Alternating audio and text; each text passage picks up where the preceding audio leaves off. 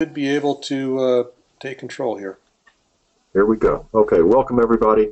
I'm going to talk you through a discussion that you will find in the Defense Academy if you wish to reference it on the importance of self-reliance. And it's essentially this. If you ever become the target of a violent attack, as you see here, reason, emotion, compassion, strong language are not going to protect you. The police won't protect you because they won't be there. And this is no disrespect and no lack of recognition for their intent and their abilities. Their presence deters and prevents crime, on a constant basis.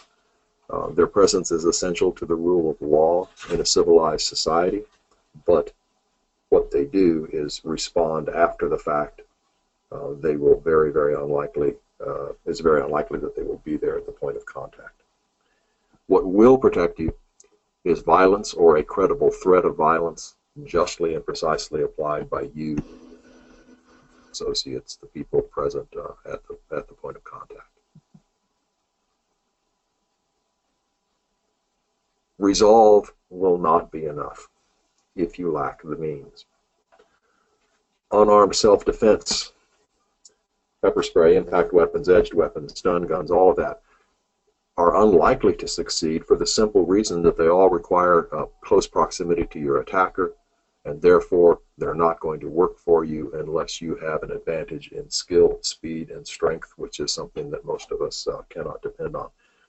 The people who would wish to do your harm, typically, they're strong, fast, they're more acclimated to giving and receiving violence than most of us are. They're utterly concerned and uninhibited about inflicting physical and emotional damage. They'll plan and rely upon speed, surprise, and aggression to overcome your resistance because they know how easy it is to get hurt badly in anything that's remotely approaching a fair fight. That is an enormous advantage in a violent encounter, and it's an advantage that will generally be held by your adversaries. To overcome all these natural advantages, you need a firearm immediately available. That means not locked up in your car or in your safe. You'll need the skill to use it effectively under extreme stress. You will need the will to act immediately and decisively, which includes the will and the ability to kill or wound another human being, despite all your programming and values that inhibit you from doing so. It will be necessary for you to be vigilant, which means maintaining situational awareness and the ability to recognize the indicators of trouble before they confront you. You must have the ability to make sound decisions under pressure, execute those decisions, whether they involve shooting or not. And in many, many cases, if you are prepared and vigilant and anticipate trouble, you may save yourself that necessity and all of the unpleasant consequences that follow. We know from our historical experience in America in the last several decades that untrained people sometimes manage in these situations. We have case after case of individuals with concealed carry permits and firearms on their person or firearms available in the home who do successfully protect themselves. But there are also cases of tragedy that result from people who have the means and have the intent and the will, but they lack the necessary training to prevail. And so the question we ask is, should you rely for your safety or your family's safety on chance and hope? One of my mentors was fond of repeating the question, whether you consider hope to be an effective strategy. And I would have to say, no, I don't believe it is. So let's talk a little bit now about an example that brings some of these things to bear.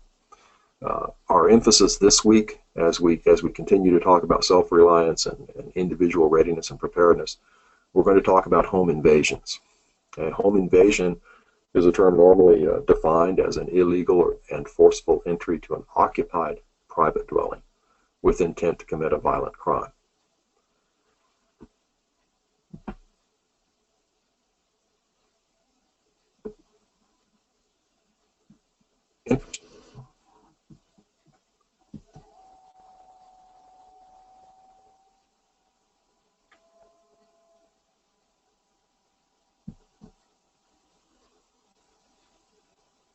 Mike, I seem to have lost control of the screen here.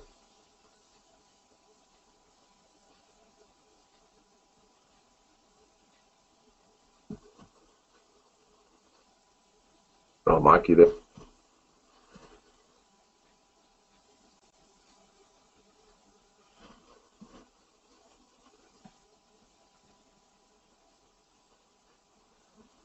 Excuse me, folks, technical difficulties. Bill, Yeah. please try again.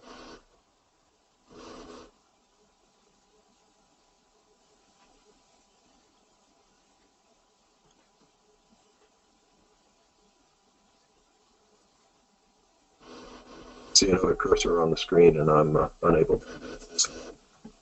Let me try one more thing. There you go.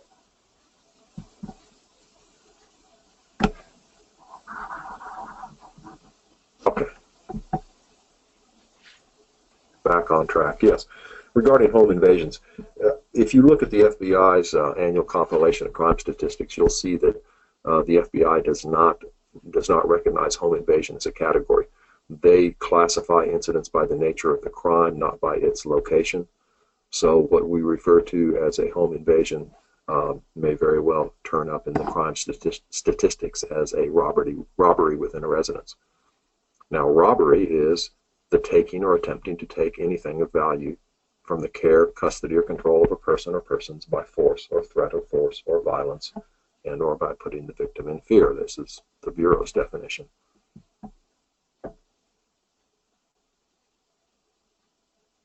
In 2012, according to the FBI, there were nearly 50,000 robberies that took place in the home, about 17% of the total. This would be bad enough if robbery were the worst of it, but it's not. This is an example of the sort of threat which is, even in spite of those numbers, 50,000 a year, it may be relatively low in terms of the probability of occurrence, but the consequences can range from merely bad to truly horrific, and we will illustrate that here with a discussion of a recent historical example. And we're going to talk about the Pettit family in Connecticut in 2007. This is one of the most horrific recent examples of a home invasion, which occurred in Cheshire, Connecticut in 2007, when two parolees, as you see, Komisarjevsky, who both lived in the community, had conducted some fairly extensive surveillance and target selection. They targeted the Pettit family for a home invasion. They claimed later that their original intent was, in fact, simple robbery.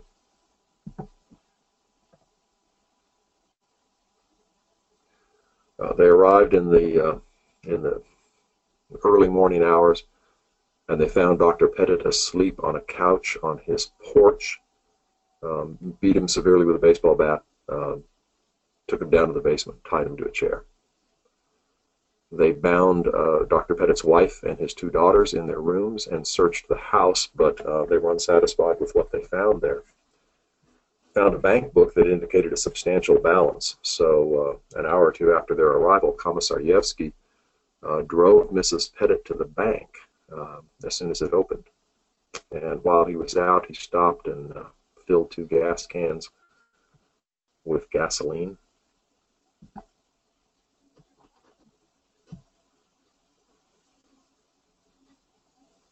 And he sent Mrs. Pettit into the bank alone, where she withdrew $15,000 in cash.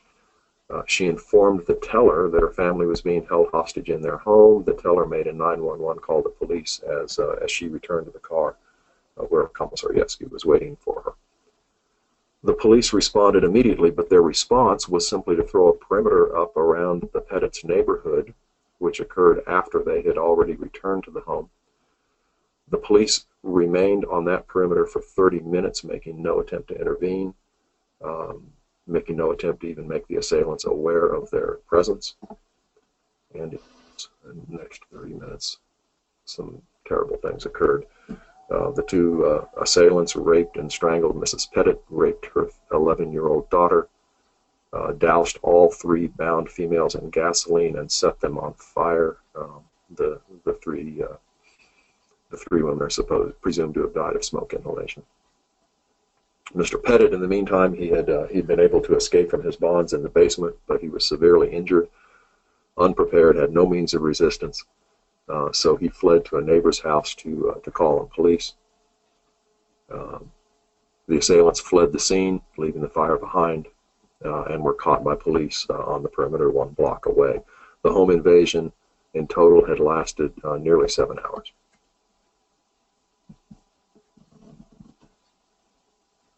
Let's talk a little bit about lessons learned. This crime was planned in a systematic fashion with surveillance of the home and its occupants. It was not an impulse crime by any means. It was not planned with any lack of rationality and deliberation. So the question we ask is this: could those two men have been observed at any point while they were conducting their surveillance? If this were you rather than the Pettits, would you notice your home being observed? Would you notice your vehicle being followed by strangers? Or does, as is the case with most of us, does your normalcy bias and inattention to your surroundings place you in as much risk as they were? Most threats, and not just these criminal threats by one or two bad actors, but most threats are most vulnerable in their planning and preparation phase, and the ability to detect those planning actions, the surveillance, the preparation, the staging, the approach is far and away a superior form of defense. But of course, in this case, that turned out not to be the case. The home was not secured. These gentlemen walked onto the porch and into the home through unlocked doors, caught Mr. Pettit asleep on his porch, and allowed the entire family to come under their control without any warning. Now, had they been required to make a forcible entry or trigger alarms, had they had to come through a locked or hardened door or break a window to enter the home, there's a very strong probability the family would have been alerted, and they would have had time to flee or to respond in some fashion. But that did not occur here. The family was, as we said, they were surprised and capable of resistance, but in the Pettit's case, unfortunately, there were no firearms in the home. No one in the family had trained to defend themselves against a violent threat. So, as I said a little while ago, even if you are alert to the danger and you have the resolve to resist and protect yourself and your family, if you do not have the means or the ability, you are unlikely to succeed. In this case, unlike most violent attacks, police were informed in time to intervene, but they followed their procedures and failed to intervene in time to save lives. Most home invasions, like most other violent crimes, occur with a far slower police response, or no police response at all. You cannot count on the police to defend you in a situation like this. So our question is there a larger lesson on the importance of self-reliance that we can draw from this? And I think it's rather self-evidently true that. So now we'll move on and talk about a hypothetical scenario. This scenario is constructed to illustrate a somewhat similar event, how it might develop. We'll focus on certain stop points or decision points in the course of this narrative, on the decision process of the homeowner, on the capabilities and limitations that essentially predetermine the outcome. We'll use a variation of the tactical decision game format so that we will focus on critical decision points along the timeline and consider how things might have gone differently had the family been better prepared. Now, all of the concepts and skills that we'll talk about, especially in the second consideration of this scenario, are things that we address and training that we offer at Pulse Firearms.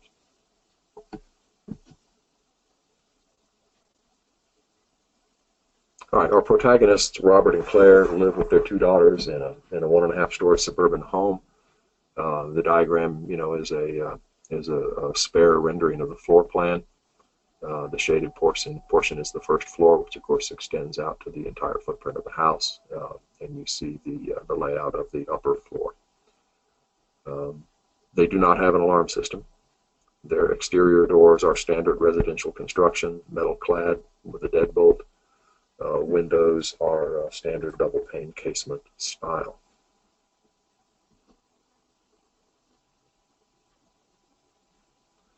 Robert, in fact, owns a handgun, a 9mm Glock, which he purchased at the recommendation of a friend who has taken him to the range. He's shot well, and he shoots, and he handles his pistol well. He understands its operation. He shoots well at ranges up to 7 to 10 yards on a square range in the daylight at paper targets. At night, he keeps his pistol loaded with a trigger lock installed in the drawer of his nightstand over Claire's objection, because Claire has not grown up around guns. She's uncomfortable with them. She's never fired one, and she doesn't like having one in the house near their children.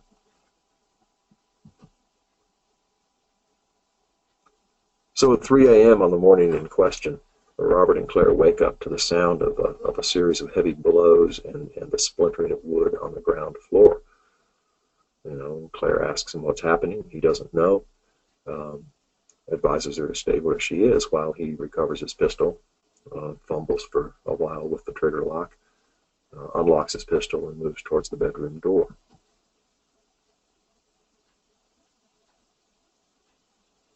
The house is dark, the first floor especially. Looking out through his door, he sees no activity, but he can hear voices and footsteps and other noise from downstairs.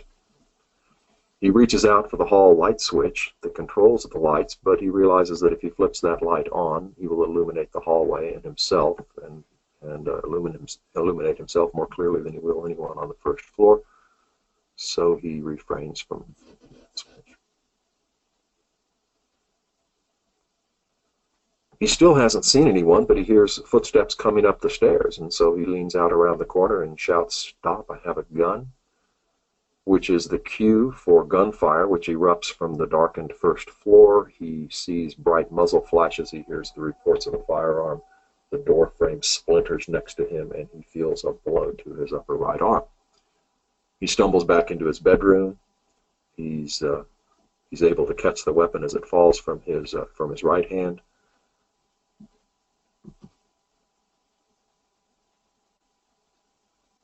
And the man coming up the stairs reaches the landing outside his door, turns, shoots several more rounds into the darkened bedroom.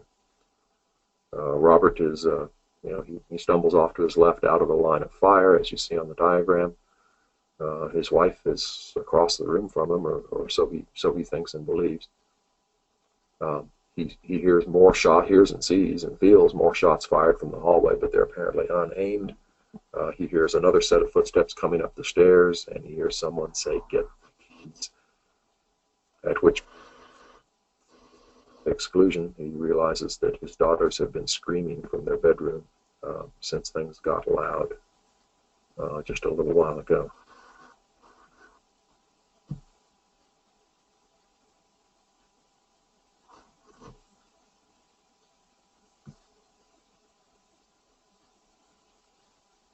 The screaming down the hall from his kid's bedroom increases, and then it's replaced with cries and whimpers after a series of sharp, slapping impacts. The individual outside his door yells, "We've got your kids, asshole. Now do what we say if you don't want them to get hurt." So Robert now faces something of a dilemma. He's wounded. His right arm is useless and bleeding. He's still armed, but he's never shot left-handed. He wouldn't dare shoot down the hall anyway, because that's where the kids' room is, and he doesn't know where the girls are. For that matter, he has no target. He hasn't even seen an assailant since all of this started. So we'll stop the narrative here. We don't need to go any further. The questions that this simple scenario poses are these. How many people have not made basic physical security upgrades to their home? Is your home as easy to enter in the middle of the night for a stranger as the Pettit's was, or as Robert's and Claire's was in this scenario? How many people have no firearms in their home? How many people have guns, but they keep them secured, unloaded, and out of reach? How many have overindulged in buying guns and ammunition and tactical accessories, but have not trained? How many are comforted by the proximity of a loaded pistol in the nightstand, treating it like a talisman against evil that they don't even know how to use?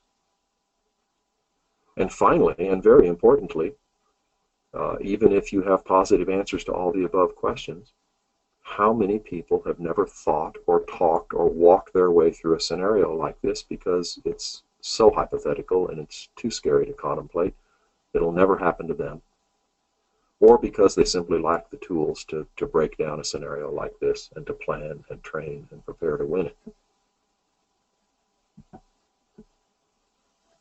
So what we'll do now is we'll rewind back to the beginning. In fact, before the beginning of the scenario, and we'll consider how proper training and planning and mental preparation might avert the bad ending that we saw. So now, on our alternate timeline, Robert and Claire, in their home, have a somewhat different situation. Their windows and doors are alarmed. Their alarm system provides automatic notification to the alarm company and through them to the police, as well as a piercing audible alarm in the house. Their exterior doors are solid hardwood in reinforced frames with 2 long-throw commercial-grade security deadbolts on each door. Their casement windows are equipped with security locks and with a security film laminate which makes it hard to shatter and remove the glass quickly. Now, this home's not a fortress, as none of our homes are, nor should we want them to be. But unauthorized entry is going to take time. It's going to make a lot of noise. It's going to alert the occupants. And if the phone line is operable, it will notify the police within minutes of the beginning of a break-in.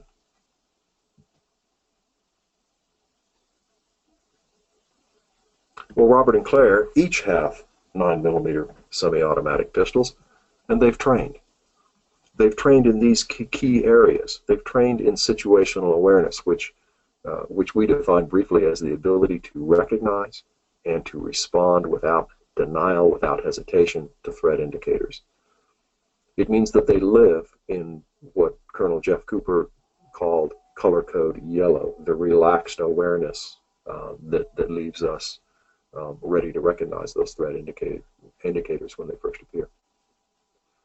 They've trained in basic techniques, including stance, grip, combative sighted fire, movement, communications, the use of tactical weapons-mounted lights, and many, many more, all of which roll up into the ability to place rapid, accurate fire on targets that need to be shot. They've trained in what we at Pulse call the task triad, which consists of 3 elements to support each other, and all 3 of which are essential. When we speak of stress-resistant skills, we're talking about the ability to apply these basic techniques, even under stress, at an acceptable level of performance, without conscious thought, in a way that allows you to maintain your situational awareness, prevents tunnel vision and auditory exclusion, prevents fixation on the first or the most obvious threat, and buys time for critical decision-making. Stress inoculation refers to the way that the average person's ability to function mentally and physically deteriorates very quickly and very dramatically the more they are stressed by the immediate experience. And finally, when we speak of being killing enabled, we're speaking of how the wheels fall off for the average person during a lethal force encounter. If you lack the will to instantly and ruthlessly inflict violence on your adversary, then all your other skills and knowledge and experience will be useless. You must learn, and you learn by training, to overcome what is for most of us a natural aversion to killing or harming others. You must be in control of that switch. And those last two elements, stress inoculation and becoming killing enabled, you cannot learn those on a live fire range. You will only learn them through quality, reality-based training. And then finally, Robert and Claire have planned and rehearsed their response to a threat in the home, bringing all of those above elements to bear. Now, in a little while, Ron will talk to you in more, much more substantial detail about how we approach these concepts for training. But let's move on now with our scenario. During the day, while they're at home, Robert and Claire keep their pistols either loaded and ready and holstered on their persons, or hidden but accessible in a safe in the rooms they occupy, ensuring easy access for themselves from any point in the house. The children have been introduced to firearms. They've trained under the NRA Eddie Eagle safety training program. They've learned never to touch a firearm without their parents' permission and to report the presence of a firearm immediately to an adult. Guns have no mystique or magic. They respect guns, but they do not fear them, and they've never broken the rules. So tonight at 3 o'clock in the morning, Robert is awakened by several muffled impacts from the first floor, followed about a minute or so later by the sound of glass breaking and the shrieking of his audible alarm. The noise of breaking glass continues for some time, accompanied by swearing. The kids are awake and call out, and Robert tells them to stay where they are, just like we practiced.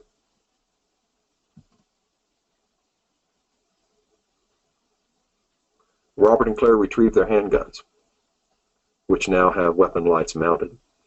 From their nightstands, Claire grabs her cell phone. They move according to their plan. Robert moves to the door. You see the darker of the two figures in our diagram. He triggers the momentary switch on his weapon light and slices the pie, scanning all visible portions of the first floor, leaning out for a quick look down the stairs. He sees nothing illuminated by his light, but he continues to hear noise from the back of the house. As soon as Claire moves and joins him, she bumps him gently from behind, and he says, "Move."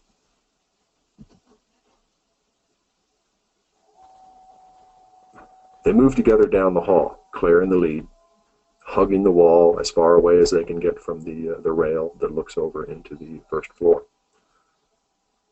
Robert follows close behind her, his weapon at a compressed low ready to trigger his light and acquire a target on any visual or audible cue. They reach the kids' room. Claire moves the girls into the rear corner, as you see on the diagram. She picks up the telephone extension in that room, and the line is dead. She dials 911 on her cell phone, gives a quick report to the dispatcher, leaves the line open, drops the phone into the pocket of her robe. Robert takes up a position left of the doorway. Again, as you see on the diagram, he's watching and listening. He reaches out through the door and he switches on the downstairs sconce lights, which illuminate the first floor living room without casting light up into the upstairs hallway or doorways.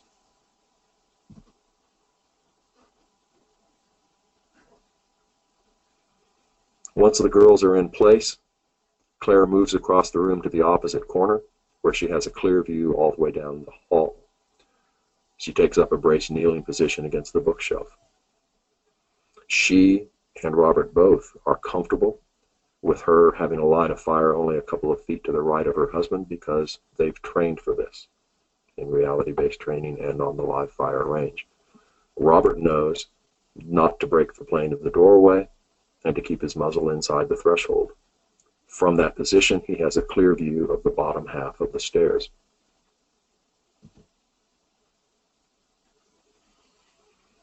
And now Robert and Claire have control of the situation. No one can climb the stairs without being detected. Their own positions are undetected and not exposed to observation or to fire from any point lower than the staircase.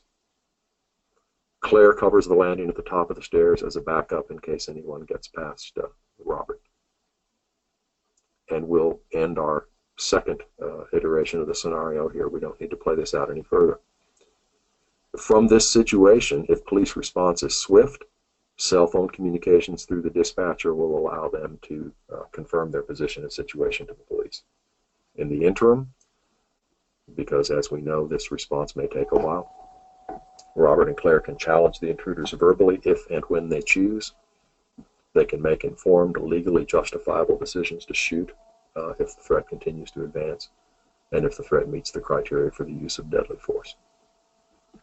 Bottom line is they are now in control of the situation. They and their family are safe. Mike, if you'll hand this over to Ron for a discussion of training inputs.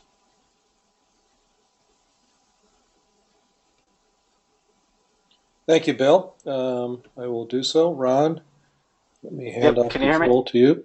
I sure can. Great. Okay, Ron, you should be good to go there. I think I am. There is a lot that went into that scenario, a lot of planning that went into that scenario for the successful outcome that really does take a little bit of effort to achieve. If you should choose to work with Pulse, train with Pulse, read our materials, you'll see that we approach training a little bit differently than most organizations do. When you work with us, you're going to get a whole host of information before you ever even get to us. Many schools won't allow you to take the curricula they have out of their facilities, and we believe very strongly you have to have this information out front. So what I'm going to do really quickly here is just kind of walk you through some of the resources we have, and in the presentation itself, we have these specific references that I'd like to kind of show you the links to in the background inside the Defense Academy. Let's see here.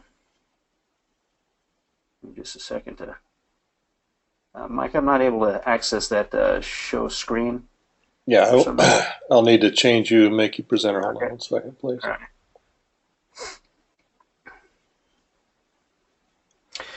While we're waiting on this, You there should we be go. good to go there. Got it.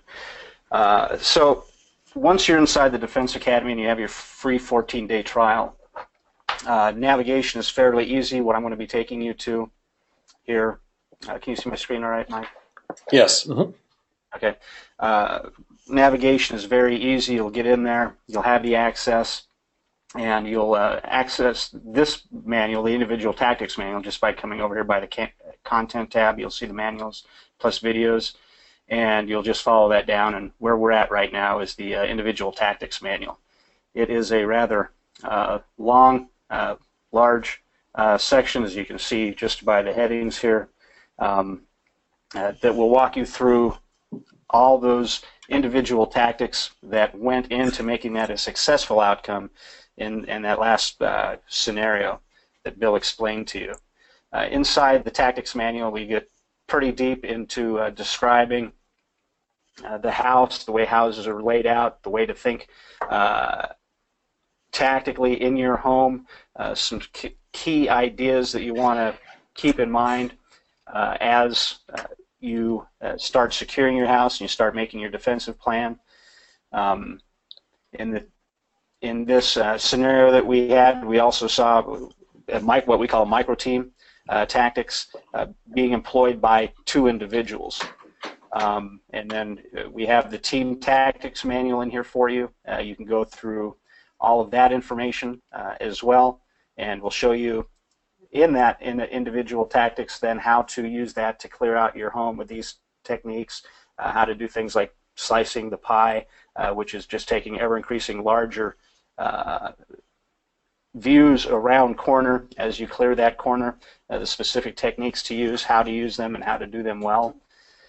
We'll show you how to, in there, not just pie around corners, but how to actually clear hallways, how to clear intersections, two-way, four-way intersections, etc.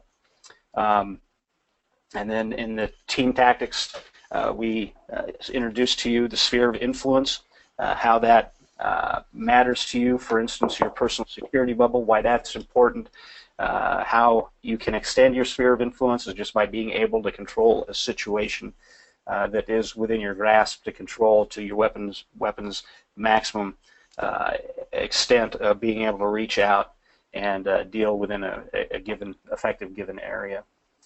And then, of course, we have the handgun drills. If you the different weapon drills manuals that we have the handgun, the rifle, and the shotgun. When you go into these manuals, the handgun drill manuals, for instance, you can go in, you can click on a chapter to get to that chapter, as I'm doing here now. And then you'll see that inside here we have the a very brief video describing the skill, and then we go into great detail about how that skill will be used, how to do it correctly, what it can look like, what sometimes it should look like, and how to make these things work for you. And you have this early access, and what this allows you to do if you do decide to take training with Pulse is it lays that intellectual foundation for you, so you have an idea of what's happening before you ever get to the class. When you do take a class with us, we don't spend any time in the classroom. All that time is spent on the range with you and your firearm, working that firearm, working those stress-resistant skills that we discuss here in the drills manuals. And then, as importantly, when you do go home, we leave you with a link to your post-course training that allows you then to brush up on those skills that you've been practicing. And then also, you still have access to the Defense Academy, and if you're ever wondering, wow, what was that thing I learned, you can come right back in here, come back into the contents, the videos, the manuals, hit the whatever it is you were wanting to get brushed up on that. So that really does it for the training aspect of it. We obviously welcome all your questions about that, and what I'm going to do is I'm going to turn this over to Mike so he can finish up with the any questions we may have in the closing of the presentation. Okay, thank you, Ron. Yep.